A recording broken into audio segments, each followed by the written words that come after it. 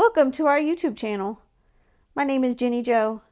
In this video, we will explore the Force Edit Renewal feature of your Homeschool-Life website. This tool allows you to force your families to update their profiles.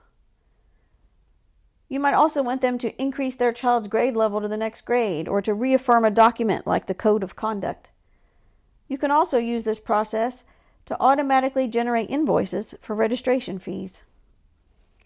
First, let's take a quick look at what this will look like from the family perspective. After you've initiated the Force Edit Renewal, the next time a family logs in, this is the message that they'll see. It's time to renew your membership and update our records. You will now be sent to the Edit Profile screen. After clicking OK to this message, the family will be taken to the Edit Profile screen. Here they will have the opportunity to update their information. They will not be able to go anywhere else on the private side of the website. They will have to put answers in any field that you have marked as required. Those are the ones with the red asterisk.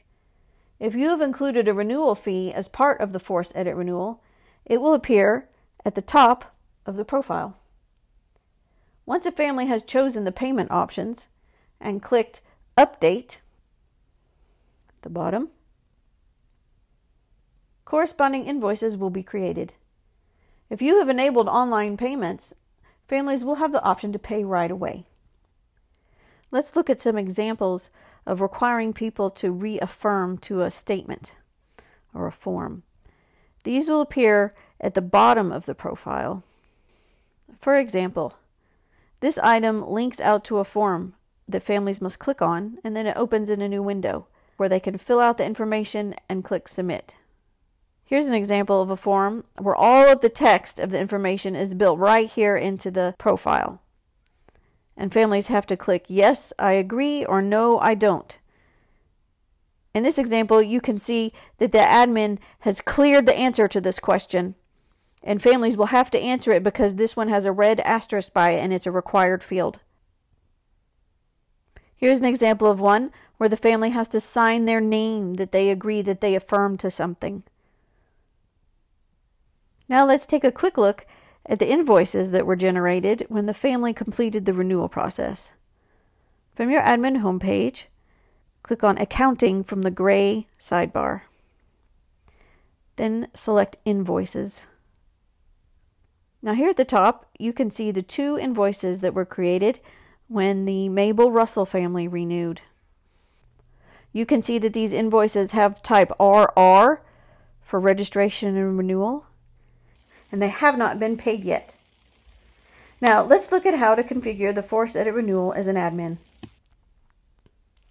Log into your admin portal and go to Members, Families, Manage. Click on the button at the top of the page titled Force Edit Renewal. Now at the top of the page, there are 4 choices for what you might want to do. The first is No Change. You should select this option if you want to compose the message in the text box below, but do not want to activate the Force Edit Renewal at this time. Be sure to scroll to the bottom and save changes after you've finished updating that text. The second option will force all families to edit their profiles only. This choice does not create invoices or have any impact on accounting. It merely forces families to lay eyeballs on their profiles the next time they log in. The third option will force all families to look at their profiles, and it includes the payment options. We'll talk more about this in a minute. The fourth option allows you to remove a force edit that you've previously applied. Please note that if you have cleared any data when you previously ran the Force Edit Renewal, removing the Force Edit Renewal won't bring that data back. It will only remove the force from the family's profiles. Also note that there is not currently a way to apply the Force Edit Renewal to only some of your families. It's an all or nothing proposition. That being said, you do have the ability to apply the global Force Edit Renewal and then immediately unforce individual families if you need to. We'll get to that in a bit. The next section on the page is a text box where you will enter the instructions for renewing that will appear at the top of the family's profile when they log in. Use this space to explain what is happening and how to correctly handle the payment options. This might include something like, "Welcome to a new year. Please look over your profile, update any outdated information, including removing children who have graduated. Please select the number of children you would like to pre-register from the drop-down box." This text box allows for all the formatting. You can make things bold or colorful or include links, etc. The next section is very powerful because it allows you to require families to redo or reaffirm things. Here you see a list of all your added custom fields, as well as the child grade field, which is a field already built into the system. If you check the box next to a field name, families' previous answers to these questions will be cleared. And if they are required fields, families will have to re-answer them. Click Save Changes to immediately activate the Force Edit Renewal. That is, if you've selected the second or third option at the top. But wait! There are several items that you need to configure before you run the Force Edit Renewal. First, it is highly recommended that you save all your family data before invoking the Force Edit Renewal, especially if you intend to clear some of the custom fields. This can be done either by downloading the CSV document from Members, Families, Manage, and then clicking on this download link on the far right side that says Export to CSV, or by going to the Force Edit Renewal page and clicking this link here that says, "Click here to export all directory information." Either way, it is recommended to save the file as an Excel spreadsheet and then upload it to your Uploads folder. CSV files can't be saved in the Uploads folder, and that's why you need to save it as an Excel. In this way, the information will be available to any other admins at any date in the future because it's saved right on your website. The second thing you need to do before you run the Force Edit Renewal is if you want invoices to be automatically generated, then we need to set that up in the accounting section. Click on Members, Families, Registration Process. Scroll to the bottom of the page. Here you will see the payment options. Currently, the payment options configured here will apply to both new members and returning members. However, the instruction box immediately above the payment options is only applicable for new members. To write instructions for renewing members, use the text box back on the Force Edit Renewal page. Once you've configured your payment options to your liking, scroll down and click Save Changes. One tip worth mentioning is to include the academic year in the name of your fees, such as 2024-2025 family fee. This will put the date front and center on the invoice that's generated, and that might be especially helpful for groups that open their membership renewal for the next school year before the current school year is finished. Once you're finished configuring your payment options, scroll down and click Save Changes. The third thing that must be done before running the Force Edit Renewal is to update any custom extra fields. To do this, go to Members, Families, Extra Fields. Your group might be using the extra fields to include a code of conduct or a release of liability in the registration process. You might have included it by linking out to a separate document to read, or an I-form with checkboxes, or by including the text right in the extra field here. For now, you just want to check to make sure all your documents are updated with any new information for the new school year and any new dates. Do the same for the extra child fields as well. And finally, before activating the Force Edit Renewal, you should look to see if you have any parked members. Go to Members, Families, Manage, View Parked. Currently, the Force Edit Renewal doesn't really work on parked families. What happens is that when they next log in, they will receive the "You are parked" message instead of the "Renew your profile" message. If they happen to update their profile, the check beside the force box will be cleared, but they will not be invoiced. How you handle the parked families will depend on the initial reason they were parked. If you want them to participate in the renewal process, you'll probably want to unpark them. Now let me show you what it looks like from the admin side after the Force Edit Renewal has been run. Members, Families, Manage. Here, you can see the little check in the box beside the word Force. After a family logs in and updates their profile, the check will be gone and a date will be added just above.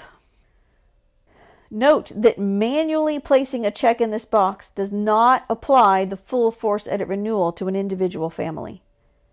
If you put a check in the Force box, the system will require that families edit their profile, but there will be no ability to include the payment options and the automatic invoicing.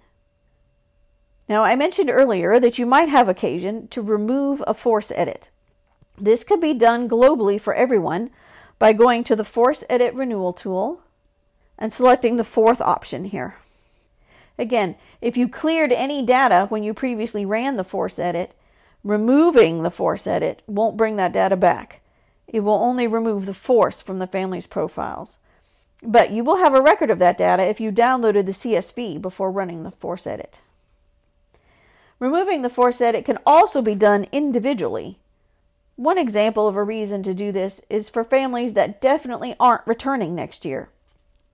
Removing the Force Edit from their membership will allow them to have access to the website for the remainder of the current year. Another example is when your teachers don't have children who are attending your co-op and therefore don't need to pay co-op fees or sign any forms. You can remove the Force Edit for them. Here's the steps for doing it individually. Go to Members, Families, Manage. Scroll down to find the family in question and uncheck the box next to Force. Remember that if you cleared any extra fields during the Force Edit Renewal, that data will not come back. Here are some additional tips for success. The Force Edit Renewal doesn't run properly on people who are currently signed into your website, so you'll want to make sure everyone is signed out. If you go to Settings, Privacy and Security, Privacy Options, you can see that there is a choice here to allow users to remain signed in. If you do not have that box checked, then your families will be automatically logged out after 2 hours of inactivity. In that case, it's best to just pick a time when people are least likely to have recently logged in to run your Force Edit Renewal. If you have checked the box and enabled the Stay Logged In feature, it is recommended that you disable it, wait till a time when it's been at least 2 hours since people are likely to have been working on the site, then run the Force Edit Renewal, and then re-enable the Stay Logged In feature. At this time, the payment options for new members and renewing members are linked, but some groups charge a different fee for the two types of people. There are a few ways to handle this. First, you can create options for both fees under the Members, Families, Registration Process, and at the bottom. Again, you can create options for both fees and count on your families to pick one or the other. You would have to make them not required in that case. Or you can charge everyone the higher amount and then ask the lower paying families to wait to make any payments until you've manually removed the invoices. Conversely, you can charge everyone the lower amount and then ask the higher paying people to wait to make any payments until you've manually increased their invoices. If your group allows people to join all year long, you might want to consider closing to new members for some time before the Force Edit Renewal. If you don't, brand new applicants will be forced to update their profile just after they've already filled it out. For example, you may receive a new member on January 31st. If you run the Force Edit Renewal on February 1st, that new member will be asked to update their profile and they will be invoiced again one day after they did all that. You can avoid this issue if you close membership a safe distance before you activate the Force Edit Renewal. If you absolutely must keep the Join button open, You might include some directions in the instructions that say, if you recently joined, please go through the renewal process, but don't pay. Notify admin and we will take care of it. Especially if this is the first time you've used the Force Edit Renewal, it might be helpful to notify your families about what to expect. You could even ask them to stay logged out when you plan to run the Force Edit Renewal. The key to success is being organized and planning ahead. Take the steps in order, and you'll have your membership renewal well in hand. This concludes the video tutorial on the Force Edit Renewal process. If you have any further questions, please contact us by creating a ticket in your support center, sending an email to support@homeschool-life.com, or calling 920-755-0257.